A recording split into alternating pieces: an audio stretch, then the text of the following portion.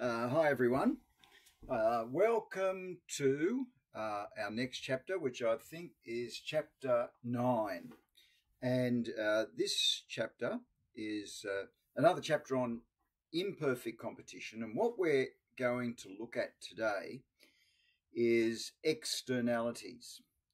Now, when we think of the market and we have a demand curve and a supply curve, I want you to think about what those curves represent.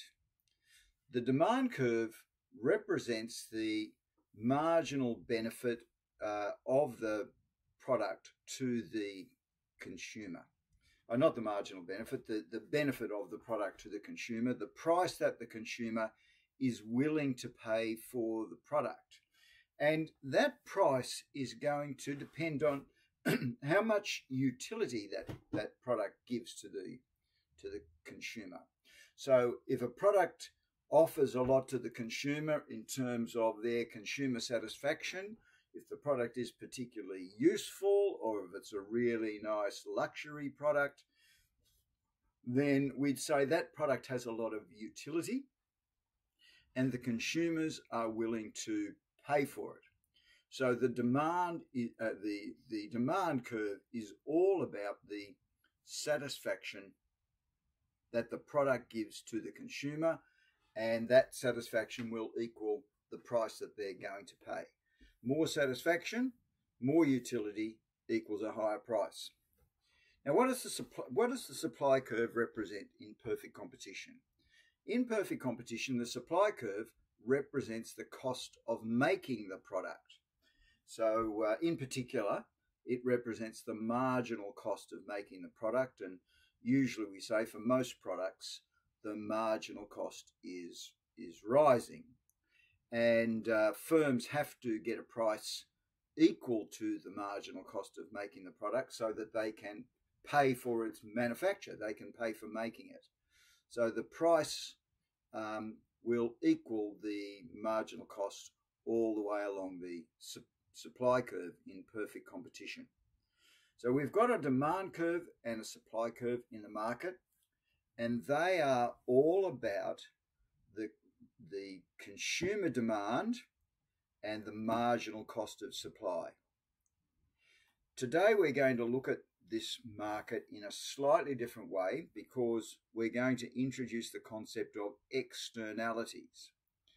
For some products, there is a cost of supplying the product, and that product is paid by the supplier. It's paid by the manufacturer of the product for the resources that they require to produce the product.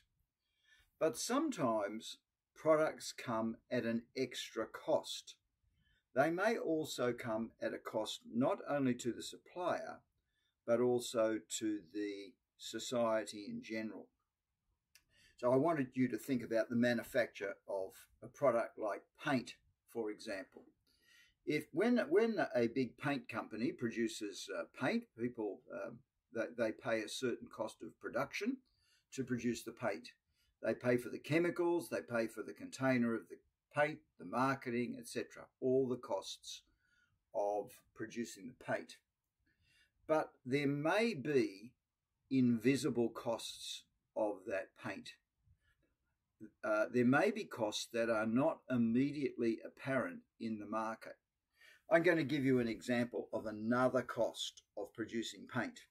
When you produce paint, you also produce chemicals and you produce chemical waste. And so that pollution, if there's chemical pollution and that flows into a river or into the ocean, then or into the sky in the form of smoke, if there is some form of pollution attached to producing that paint, we'd say the cost is actually higher because as well as paying for the resources inside producing the paint, the containers, the chemicals, etc., there's also another cost. But that cost is different to the previous cost we considered because it isn't falling on the supplier. It's falling on the society who have to deal with dirty water or deal with dirty air.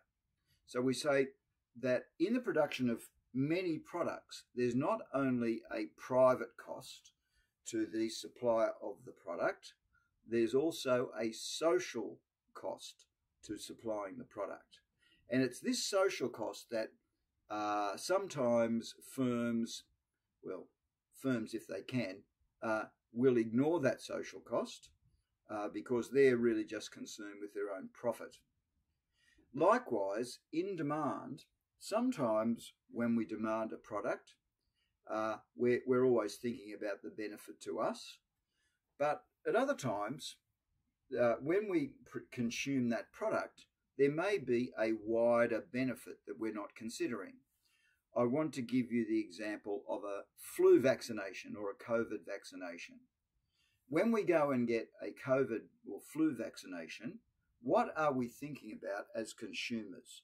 What we're thinking about is ourselves. We're thinking about the benefit to ourselves of getting the vaccination. And of course, this benefit is in the fact that we're less likely to get the disease or get it more seriously.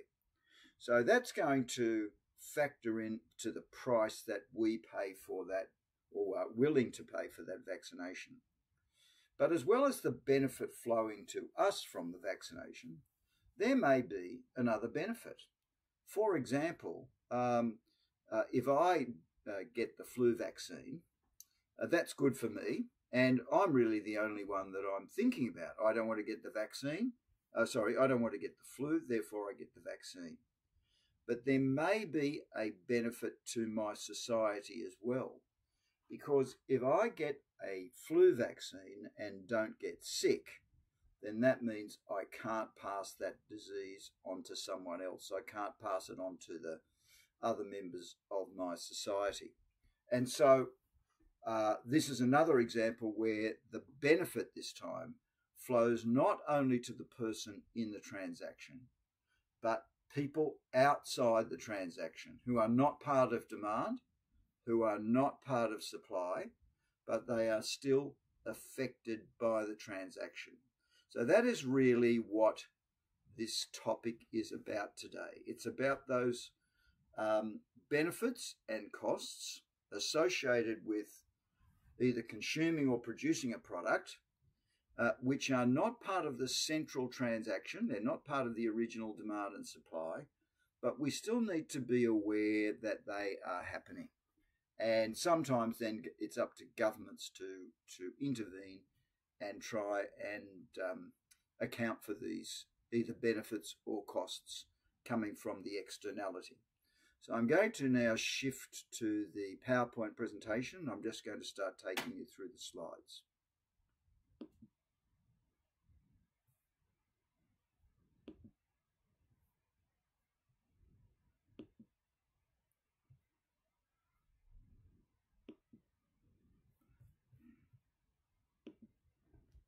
All right, so we're now dealing with the part 3 of our imperfectly competitive markets. So you'll remember that when we deal with competitive markets, there are a number of characteristics of perfect competition, right? There are a number of characteristics of perfect competition. Consumers and suppliers are price takers. Goods are homogeneous. There are no externalities. Goods are excludable and rival. And knowledge is there is perfect knowledge and there is free entry and exit. They are all the characteristics of perfect competition. But we've been looking over recent weeks at ways in which these conditions do not hold up. And so last week where we did monopoly, for a couple of weeks ago, when we did monopoly, we saw that sometimes firms are price takers and sometimes there's no free entry and exit to the market. So this is these were the characteristics that did not hold up in monopoly. What characteristic does not hold up today? The characteristic that does not hold up today is that there are no externalities. As of today, there are externalities. Right? There are externalities. So what happens in this circumstance of imperfect competition? In this circumstance of perfect competition, we're looking at externalities. So we're now in chapter 9. This is our second last chapter. One chapter to go after this, and chapter 9 is about externalities. So let's just define what an externality is. All right, an externality is a cost or a benefit to someone who is not not a consumer or not a producer. Right? They're not a consumer and they're not a producer. That's why we say that's why it is an externality, because these people, right, we'd say these people, i.e., someone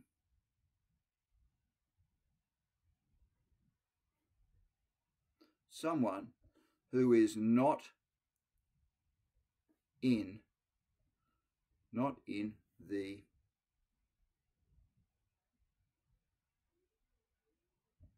transaction. Right? They're not in the transaction. They're not the buyer, they're not the seller,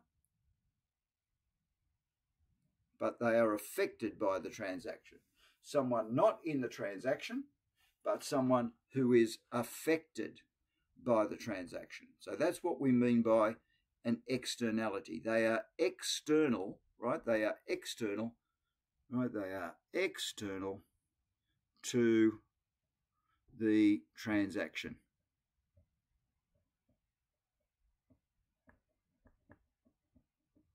Right? They're external to the transaction. Okay, so when we talk about externalities can come in two forms.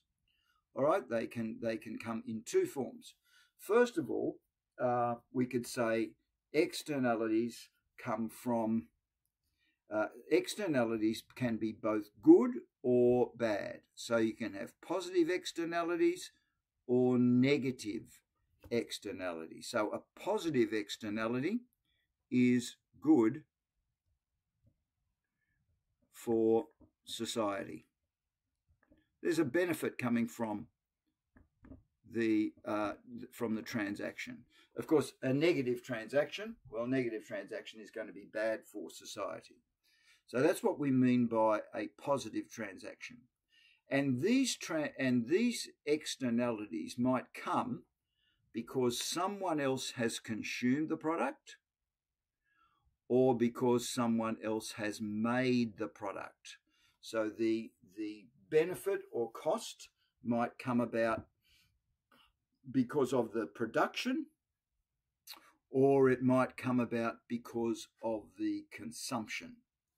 So I'm going to give you an example of a couple of these things, right? I'll give you an example of a couple of these things. So let's clean this slide and let's think about a product where society gets a positive benefit because of the consumption of a product. So I would say, here's an example, I think, e.g., a vaccine. I've just mentioned the vaccine. Now, why is society getting a benefit when someone consumes a vaccine? Because when someone consumes a vaccine, other people become also safer from the disease. What is an example of a negative? What's an example of a negative consumption externality?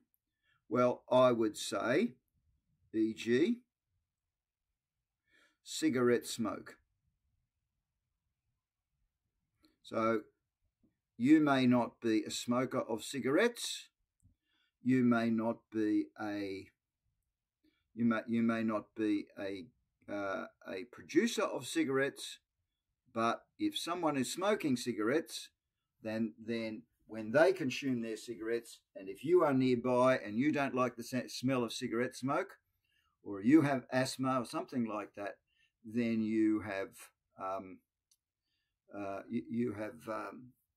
some you're going to have some negative effect. I'll just do one more. I've already mentioned this one. When we think about a negative effect of production, let's think of producing something. Right? Let's think of producing something that may have a negative effect on us. So if we're thinking about a negative production externality, I would say anything that produces, right, where the production produces pollution. So if the production of something produces pollution, we'd say there's a negative production externality. And I'll think a little bit more as we go through the lecture. I might give a positive production externality on the way through, but my slide is getting a bit crowded there. Anyway, so that's what we mean by production and consumption externalities, and we also think about consumption positive and negative externalities. So let's think about a negative production externality. So this would occur when we're making when we're making decisions without accounting for the external cost. And this might represent what we refer to as a dead weight loss. So let's think about this. I'm going to give you an example here of an externality, where an externality applies. So I want you to think about bees. All right, I want you to think about bees, and we're in the business of the production of honey. All right, so we're thinking about making honey. So here it is, we're making honey. Right, production of honey. Okay, so the firm is making honey, and the firm has a number of beehives. The firm has a number of beehives, and so as a result of making the honey, we know that in the making of honey,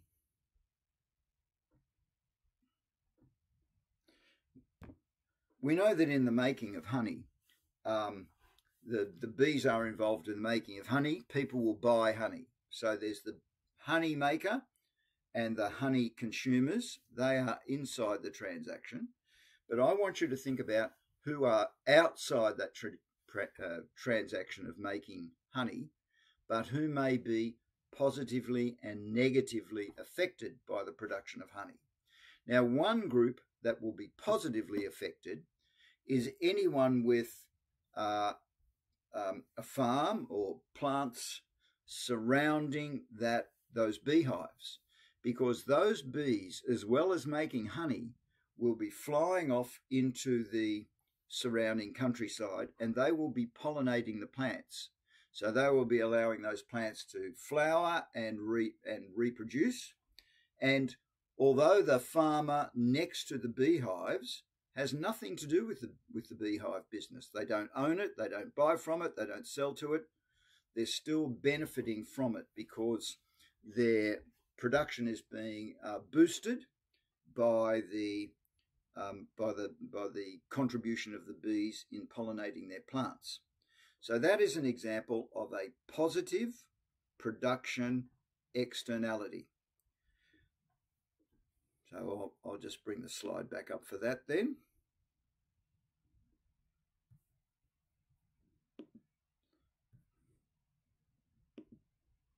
So positive production externality is where someone near the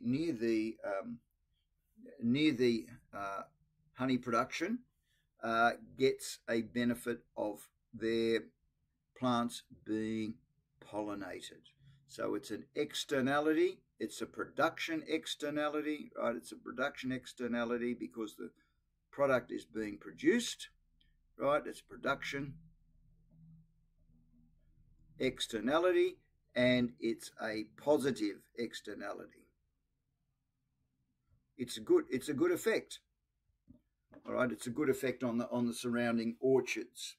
However, there might also be a negative externality, because also near the beehives is a preschool, right? Also near the beehives is a preschool, and if the bees, they might fly away from the hives, they may pollinate the trees.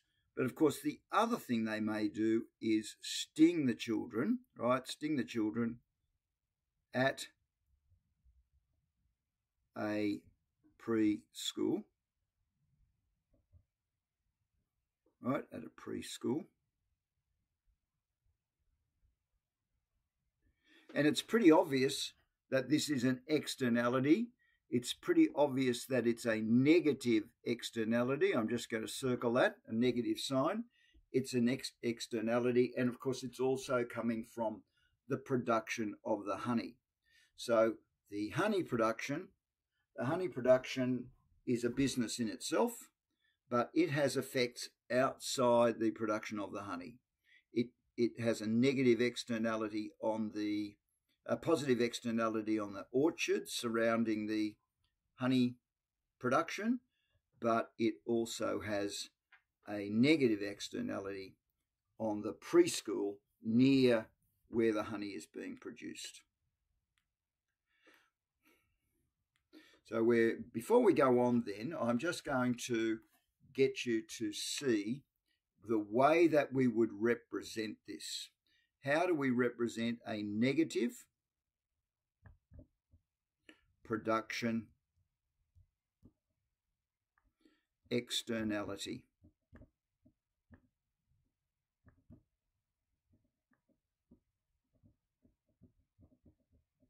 Right, how do we represent a negative production externality? Well, let's draw our demand and supply. And I'm going to draw the demand and supply curve for honey. Here is the supply curve of honey, and I want you to think about what's in that supply curve. What's in that supply curve is that is equal to what we might call the private marginal cost. That is the cost to the producer of the beehives, the cost of producing the honey to the producer. And of course, there is also a demand for honey, right?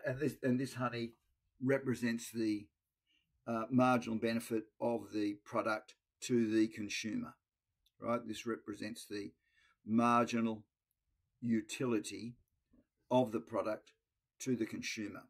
At the moment, this is the price, and this is the quantity. And then in red, we're going to be looking only at the negative production effect, right? Not the positive production effect, the negative production effect. So in the production of this honey, there is an extra cost, right? It's an extra cost. We're going to call this this is going to be the social marginal cost. The difference between the private and the public, that represents the externality. This is the extra cost on society, right? This is the cost to society. Now, this cost is not being considered in the price of honey. But if it was considered in the price of honey, we'd say that the equilibrium is not at the market equilibrium, but the equilibrium is actually what we at a point where we call the optimum equilibrium.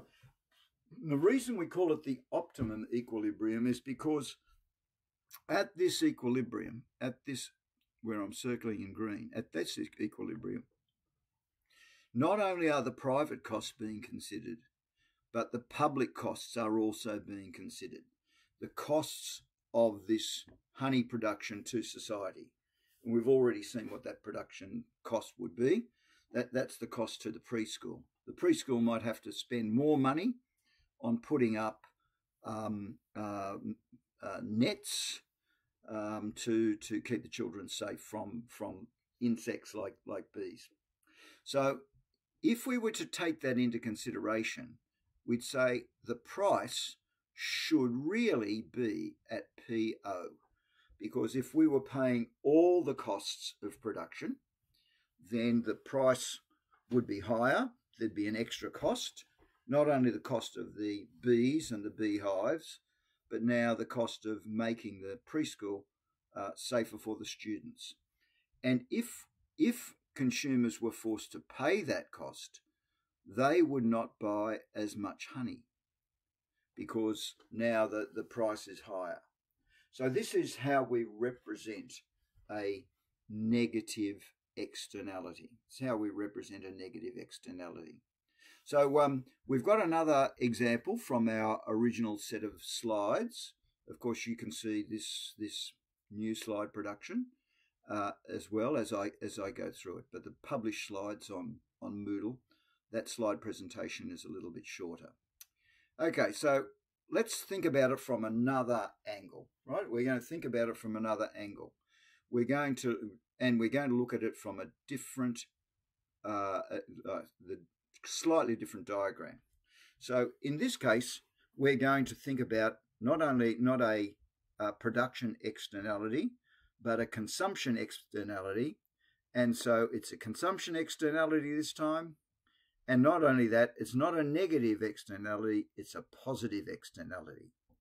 So we've got, we imagine that we have a girl in our class, and her name is Maya. And Maya, she likes perfume, all right? She likes perfume, and she wears it all the time.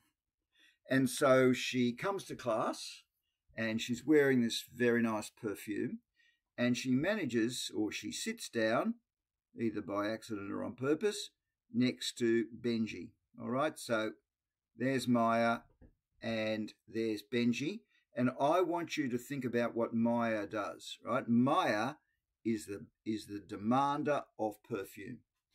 Benji is not a demander of perfume.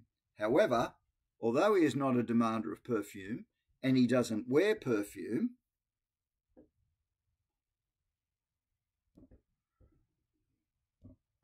think about Benji for a minute.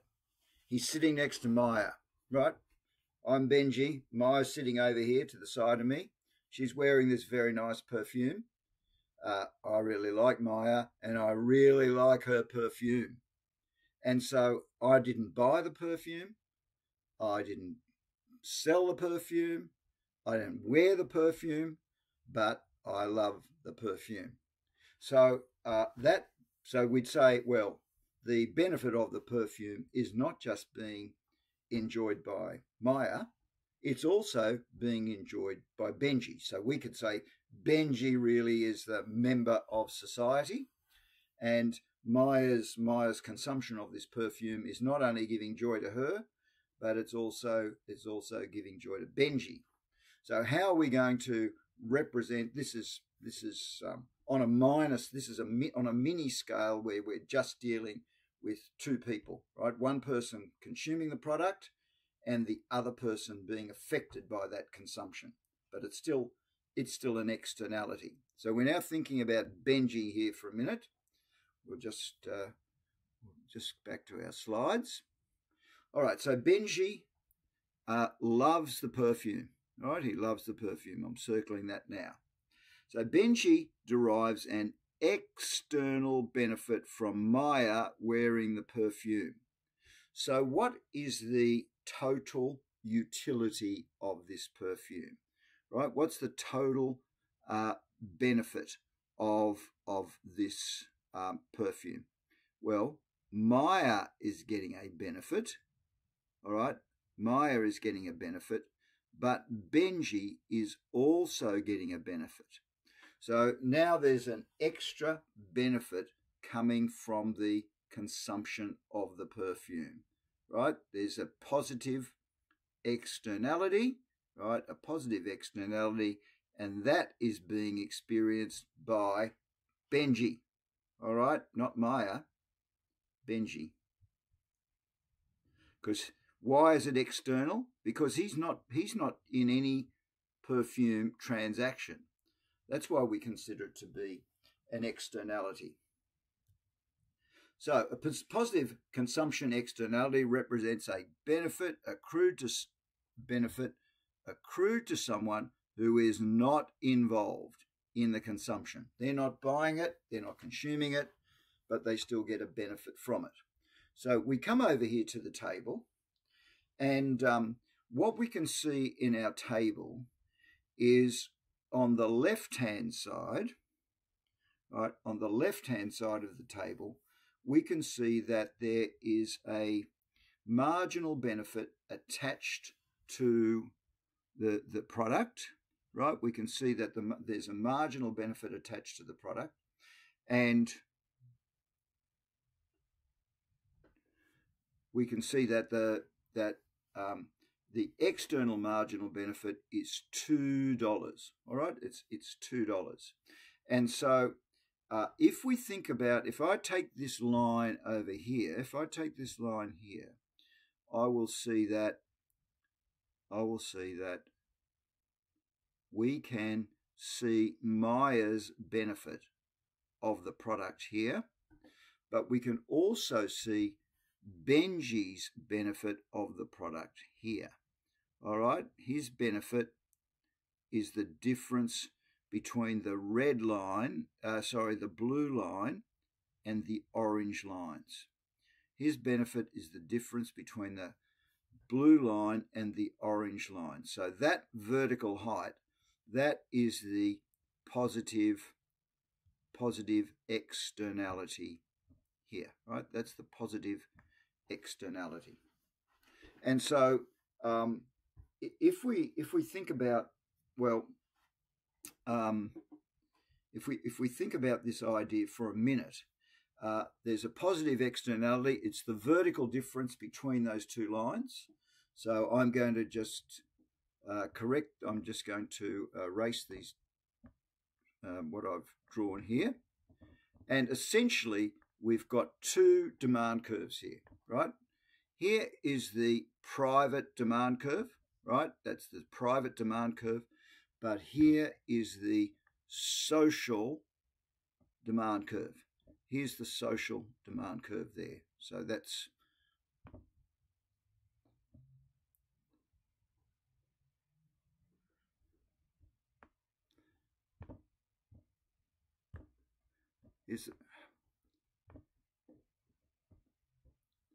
my drawing function is not working very well here just for the moment. Okay, there we go. So this is the demand curve. The top one is the demand curve that we would be counting. This would be the demand curve if we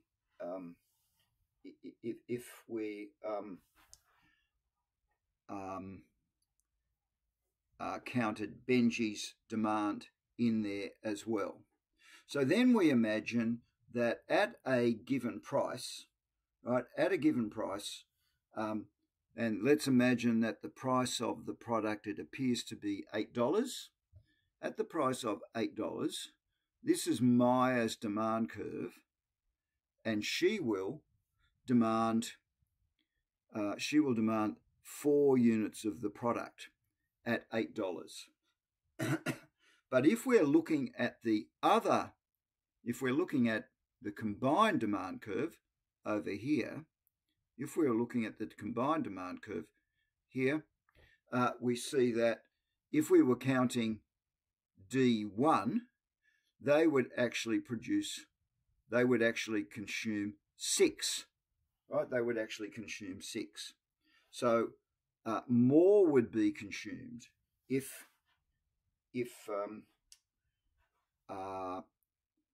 we counted the externality.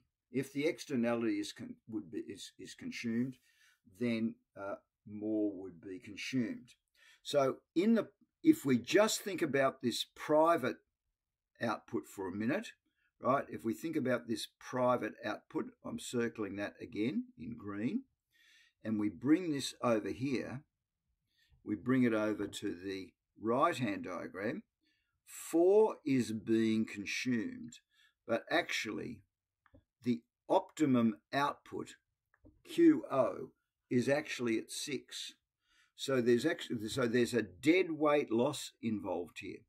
There's a dead weight loss because there is more, right? There is more potential surplus to be gained by operating on D1, and the good is being underproduced, underconsumed, right? So we'd say that the good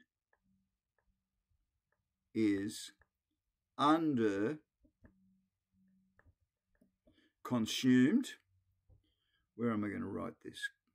It's underconsumed. Where can I write it? I'll write it down the bottom. The good is underconsumed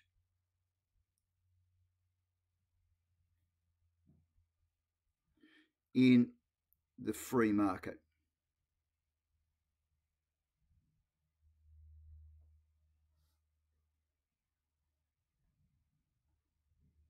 And we call this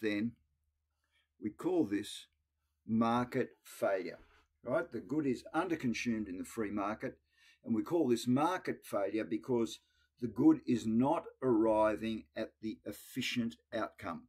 We are not at QO, right? We are not at QO. We're actually at the market equilibrium, which is good, which is output of 4 rather than an output of 6. So we'd say, how are we going to get, right? How could we get from 4? How could we get from this output of 4? How could we get to 6?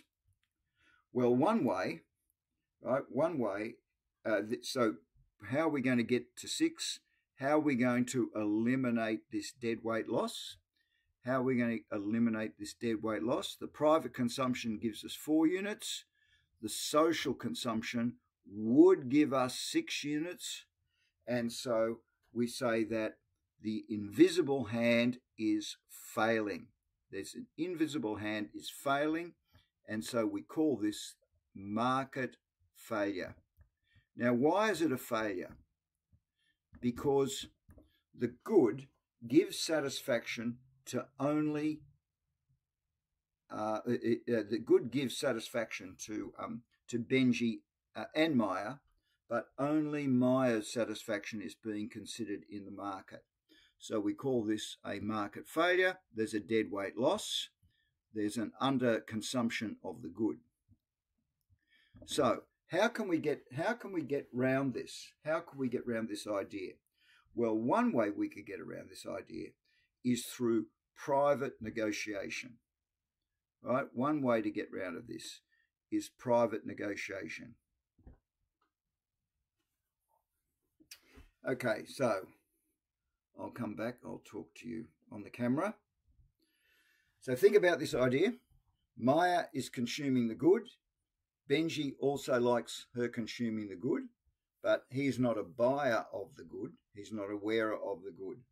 And his utility derived from that product is not being counted.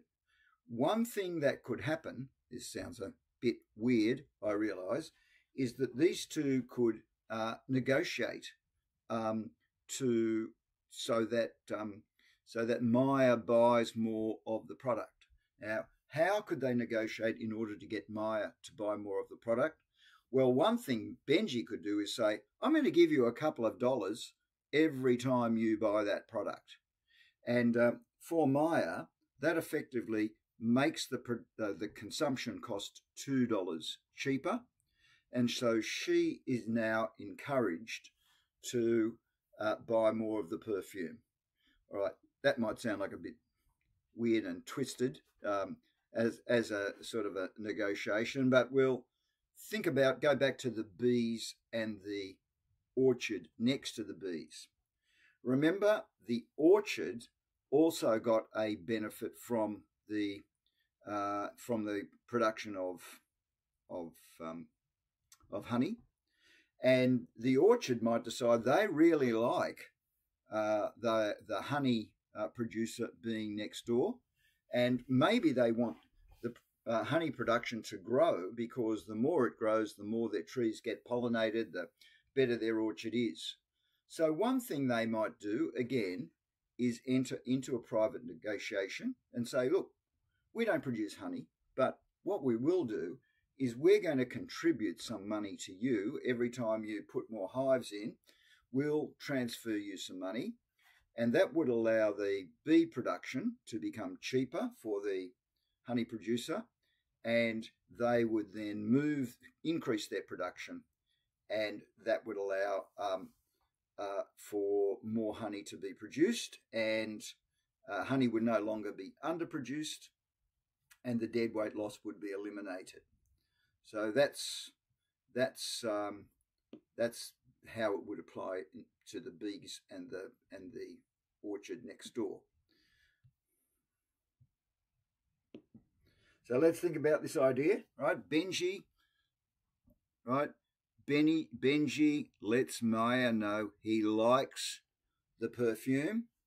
Mia offers to consume 2 extra units, that is to say, she'll contribute 6 of the perfume in exchange for Benji paying her $2 extra per unit. And so in this situation, we can move to a more efficient outcome just by negotiation. There is no government involved here. All that happens is that there is a negotiation between one party and the other, and as a result, between them, they can move to a more efficient outcome. And this idea is known as the Coase Theorem. Right? This idea is known as the Coase Theorem. So how can society solve externalities? How can society solve the problem of externalities? Well, one way is to do it, right? Option 1 is to do it privately.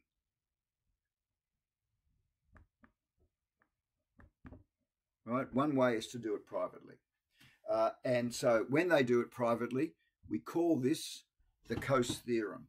And essentially what we do is that if we can trade in an externality, right? If we can trade in an externality, right? Now remember, right? E.g., what's Benji's externality? Right? Benji's externality was equal to $2, and so so as a result, Benji is going to give Maya $2 every time she consumes the product, and she will wind up buying more of the product. I'm just going to see if we've got one more diagram here to do this. Now, I'm going to go back to the diagram very quickly. I want you to think about what happens when Benji gives Maya $2. Originally, Maya's demand curve is here, and then Benji gives her $2. So now her demand curve is going to shift out here, right? That shifts out there. That will move Maya's consumption from 4, right? It's going to move Maya's consumption from 4 to 6, which is also the optimum level of output, where everyone's marginal benefit is considered. So how can we solve it? Well, they just solved it privately. Private. We need a T in there, don't we? Private. Oh no. Yes. I'll just mess that up.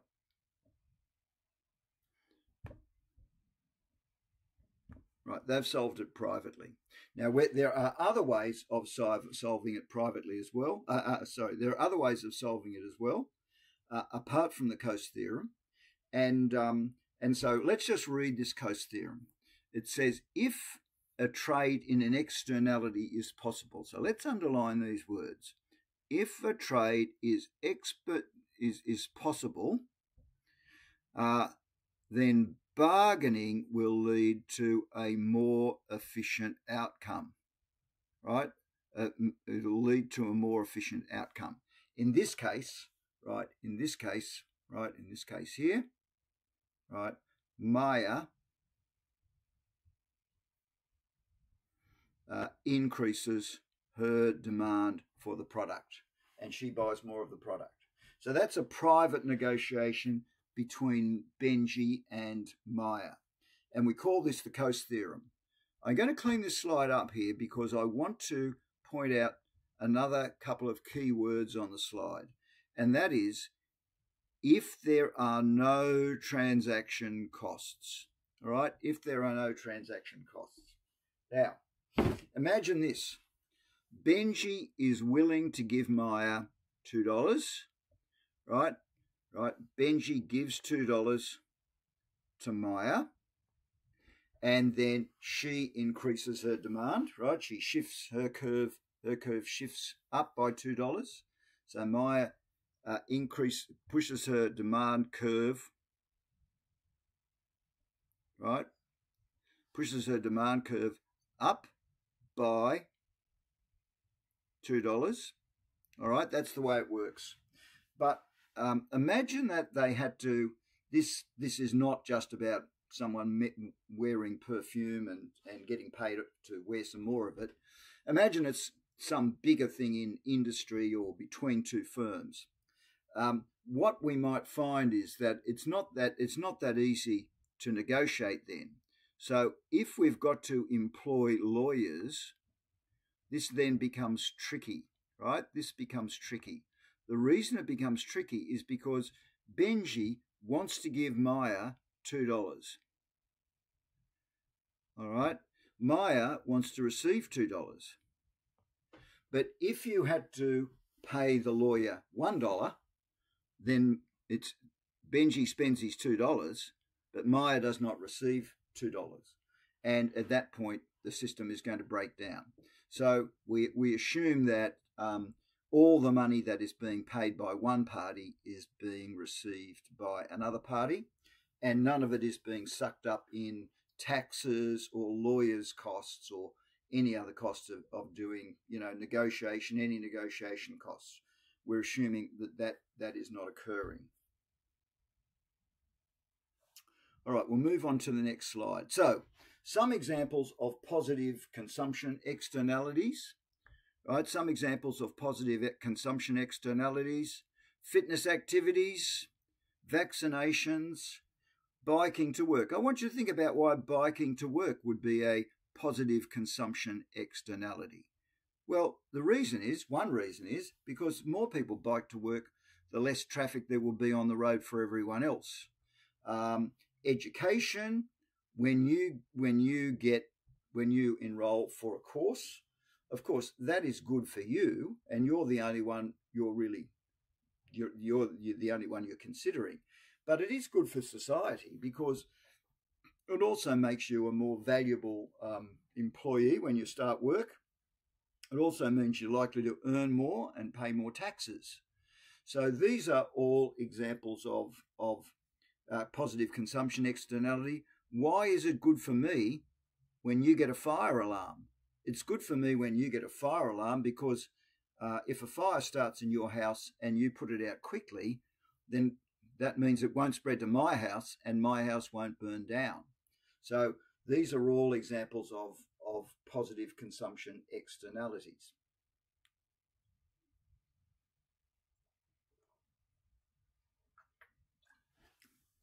Okay, now we want to do negative externalities.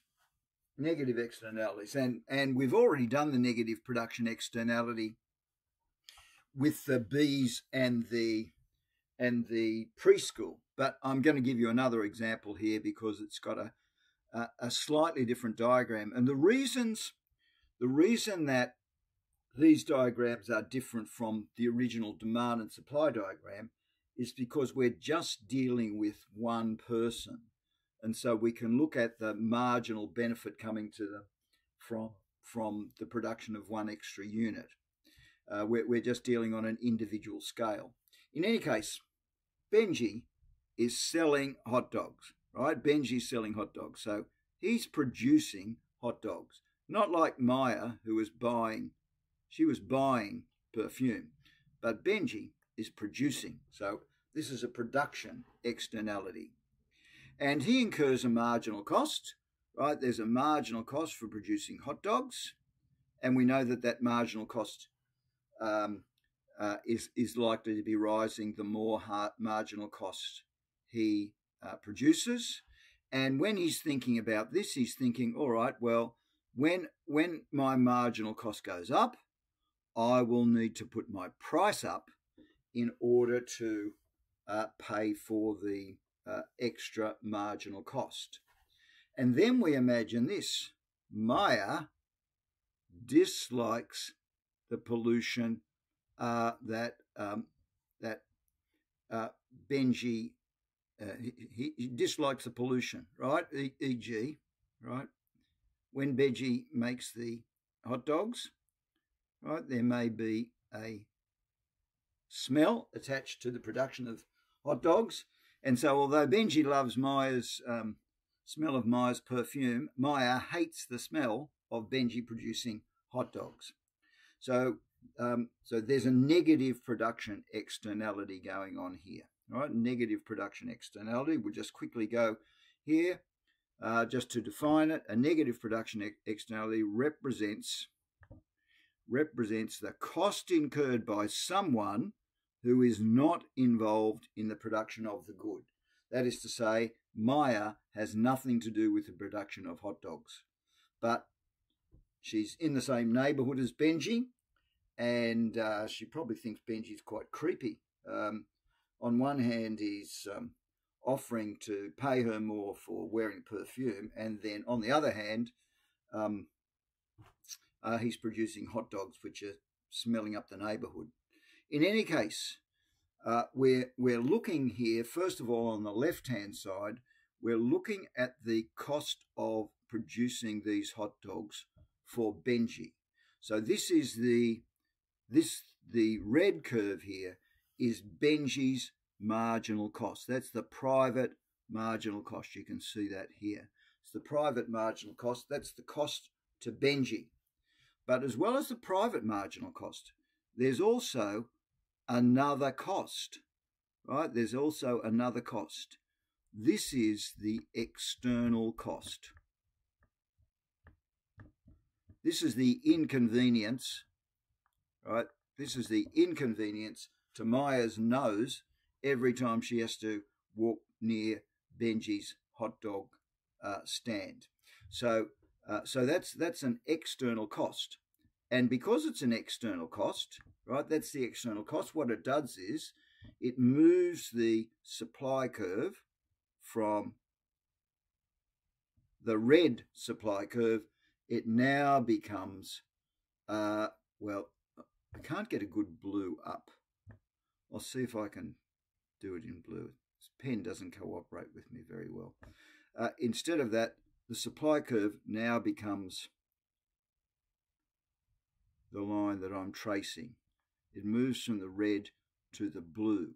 In other words, the supply curve shifts up. It shifts up by $1. So there's a different supply curve. And so if we then proceed to the next diagram, we can see that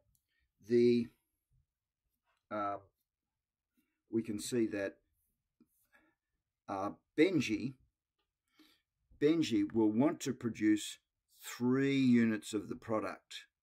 Benji wants to produce 3 units of the product. Here's Benji producing 3 units of product. Here it is over here. That's where Benji is going to produce. However, if we really think about this for a minute, when Benji is producing this 3 units, this represents a dead weight loss. That's a dead weight loss. And why is it a dead weight loss? Because this good is being overproduced.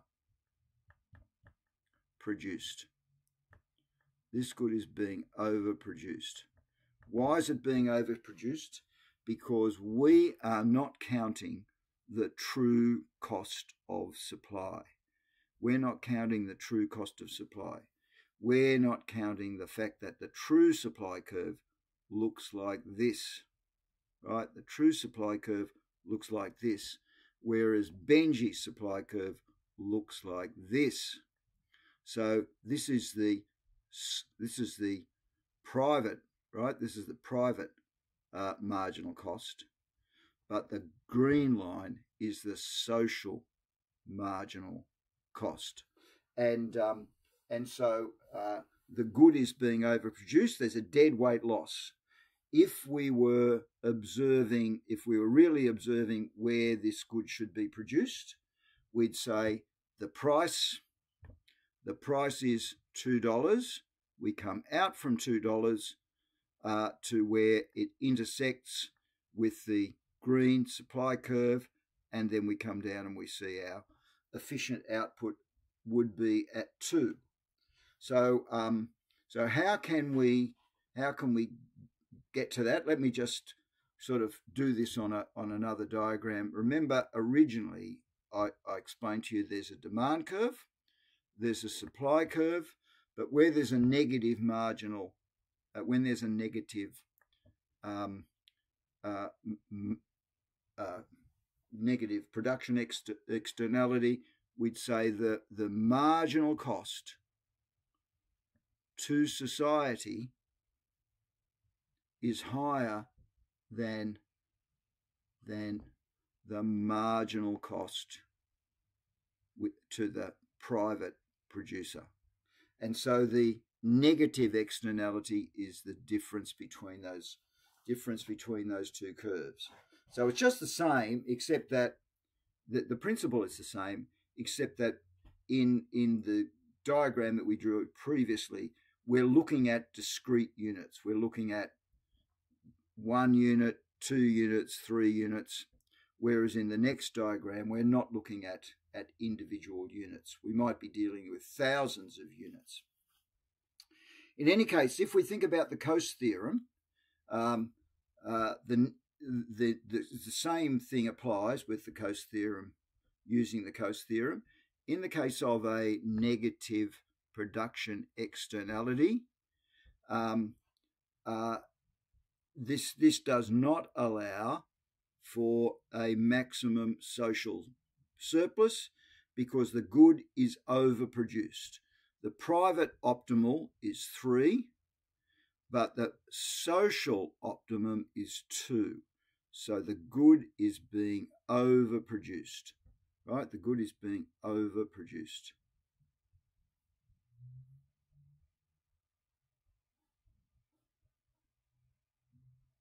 Right, the good is being overproduced. So there's the that's the negative production externality. How could these two do this? Well, 2 ways of doing it, right? There's 2 ways of negotiating here, and this could be a little bit tricky. 2 ways. One, Benji knows he's creating an externality, so he offers to decrease by 1 unit in exchange for Maya paying him $1. So Maya says, look, I can't stand this smell, and so what I'll do is I'll pay you $1 for every unit of production that you forego, and so that brings Benji's that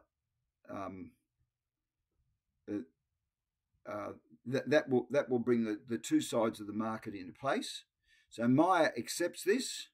All right, Maya accepts this, and so Benji then is compensated for reducing his production. So again, there's a private negotiation involved here. There's a private negotiation involved. Now, if I've got time, I'm going to do another more specific example of this towards the end of the lecture. So what we've been doing so far, when we've been looking at Benji and Maya, we've been looking at individuals negotiating with other individuals to sort out externalities. So in the case of negative production externalities, what sort of negative production externalities could we name? Well, of course, when firms pollute and they create carbon, then that all contributes to global warming. And of course, we might all wind up suffering from that. Excessive risk-taking. Why is there a negative externality falling on me if you drive dangerously? For example, if you drive dangerously, then that could fall on me in two possible ways. One way is you might drive dangerously and hit me in my car or as a pedestrian. That's one thing. But even if you don't hit me, it still might fall on me, because when you take stupid risks, you might hurt yourself. You wind up in hospital, maybe you wind up disabled, and for the rest of your life and the rest of my life, I'm going to be paying over more taxes in order to support you because of your disability. So these are examples of negative production externalities, where the action by one person, the risk taker, has an impact on other people. Okay, now we're now going to look. We're moving on now, and I want to focus on this idea, right? Large markets. Large markets. When we were looking at Maya and Benji, think about what we were doing with Maya and Benji. We were saying, what happens with Unit 1? What happens with Unit 2? What happens with Unit 3? What happens with Unit 4? And we could say, in the case of a supply curve, marginal cost of Unit 1, marginal cost of Unit 2, marginal cost of Unit 3, marginal cost of Unit 4. But when we think about large markets, right? When we think about large markets,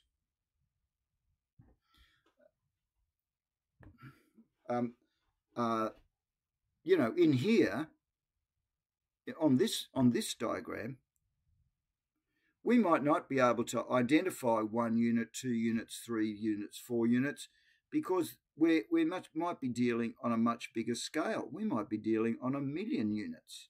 And of course, along our line, along our supply curve, for example, or our demand curve, we can't separate those units out. I can't separate Unit 1 from Unit 2 because the scale just won't let me do it. So that's why we have a different diagram when we're dealing with large markets. And not only that, when we deal in large markets, it's not possible for one buyer or a couple of buyers to negotiate with a number of sellers. We need another way of dealing with our externalities. And the way that we often deal with externalities is by government, right? Government may need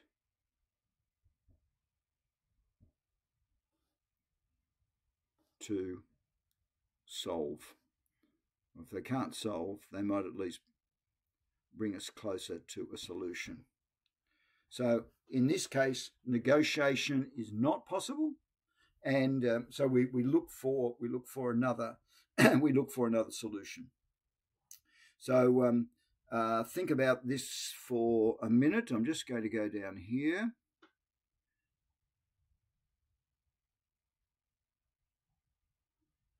All right, so I'm going to give you two examples, right? I'm going to give you two here, two examples here. On the left-hand side, I want you to look at the left-hand diagram, and I'm going to get you to think about what we could do here. So we have a I'm going to look at this diagram, and we can see that in the private market, right, in the private market, this is the demand curve, and this is the supply curve, and in the private market, the equilibrium would be Q, and the equilibrium price would be P. But then we also say that in this world, there is also a social benefit. All right, there's a marginal social benefit, and it's this big. So I'm going to say, e.g., vaccination. Now we know that benefits are counted on the demand curve. So now this demand curve should really be here, right? That's where it should be if we were counting all the benefits that flow. So here at this point, there's a little O being circled there. That is the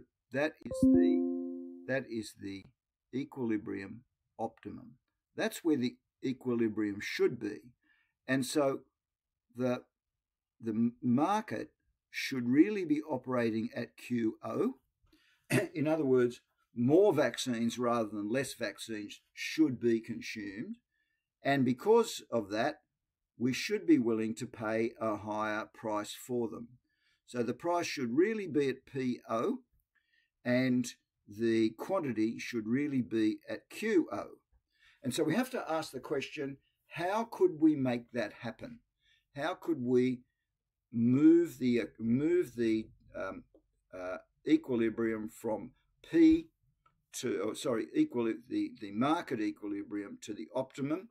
Well, one way would be to pay a subsidy to the demanders. So if government paid a subsidy to the demander, every time you go to the doctor to get your vaccine, the government reimburses you $10 or $20, something like on Medicare, then that would move your demand curve. If people were getting a subsidy from the government, if the government was giving you money towards your vaccine, it would shift your demand curve out, and it would move the equilibrium towards the optimum. So that's an example where we have a positive consumption externality. And then on the next line, on the next diagram, I'm going to clean this up now. I want everything to look cleaner. On the next diagram,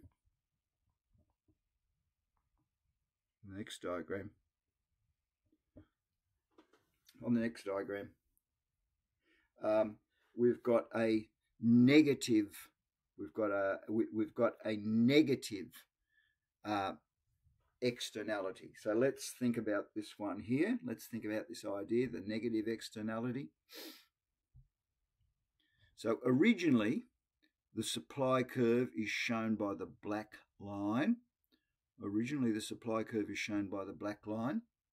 But in fact, there is a negative externality, right? There's a negative externality.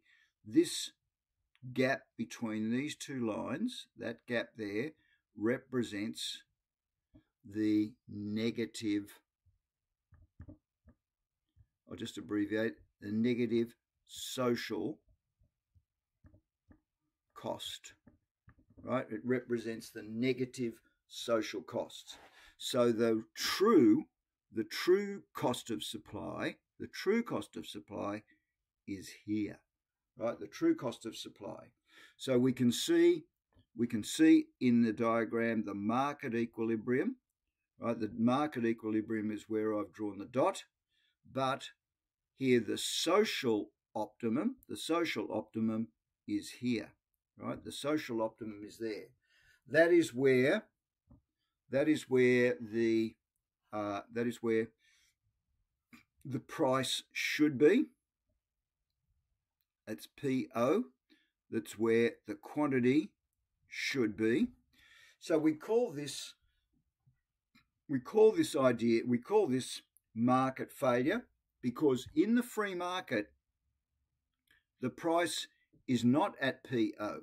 The price is at PM. So the price is too low, and because the price is too low, the quantity is too high. That's QM. The quantity is too high and the price is too low. So let's think about a product that might fall into this category. Let's think about a product that might fall into that category there. I'm going to finish with this diagram in a minute, but I want you to think about what might fall into the category of the diagram that I just drew. Think about a product like cigarettes. Now, cigarettes definitely have a social cost. How do they have a social cost? They have a social cost in many ways. One, you would all know that if you are near a smoker, then that is going to smell. And many of us will not like that smell. So that's a social cost. Two, if you're near the smoker and you can smell their smoke and you're breathing that smoke in, that might aggravate your asthma. And if you work in a bar or a hotel where people are allowed to smoke, you'll be in that smoke all the time and ultimately you might get sick. So that's a social cost, because you're not the smoker, right? You're not the buyer of the smokes necessarily or the seller, but you are affected by it. And a third way in which society is affected by smoking is that even if you never meet a smoker, you never meet anyone that sells a cigarette, you're still going to be affected, because statistically smokers get sick. When smokers get sick, they are dealt with by our public hospital system, and that makes the cost of providing health services, the cost of Medicare and the cost of running hospital system more expensive, and so we all pay more taxes because smokers smoke, right? So that is where the negative externality comes from. And so if that is the case, we need to shift our supply curve. We need to shift our supply curve up so that it reflects, our supply curve goes up because it reflects these higher costs. So if we don't do anything about those costs, then cigarettes remain cheap. That's the first thing. And secondly, because they remain cheap, smokers are not discouraged from smoking. So how are we going to move our equilibrium from the market equilibrium back to the optimum equilibrium? Well, the way that we try and do it in this country, of course, is to tax the product. So we could say down here that government could tax, right? They could tax the externality. They could tax the product. And that's what we do in Australia. We tax the product. So when we tax the product, what happens? We add a tax to the product. So over here where the externality is drawn, we move the supply curve up when we impose the tax. That pushes the new supply curve, right? It pushes the new supply curve to where I've drawn it, so that now either the smoker or the producer of the cigarettes is now paying for this tax, depending on the distribution, depending on elasticity. That will move the price of the product higher, and when it moves the product higher, it moves the quantity lower, so that we move towards the optimum equilibrium. So that's the way that we tend to deal with. That is one way. That is one way that we deal with negative externalities, is to tax the product that is causing the negative externalities, and that pushes the price of the product up and discourages people from using this harmful product. So that's about where I'm going to leave this lecture. I'm going to come back to it next week and explore it in a bit more detail. I'm going to look at other policies that governments might use to correct negative externalities. I'm also going to look more closely at the Coase Theorem, and I'm going to model a sort of a calculation with you around the way in which parties might negotiate with each other to come up with a more efficient solution. So thanks for your attendance today, and I will catch you all next week.